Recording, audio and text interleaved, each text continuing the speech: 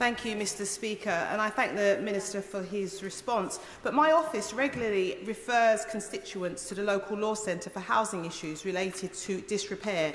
The law centre is concerned they are largely not covered by legal aid on damages for clients.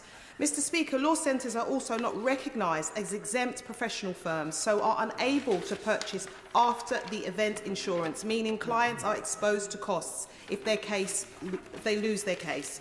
So, would the Minister consider extending access to legal aid in housing cases and recognising law centres as exempt professional firms?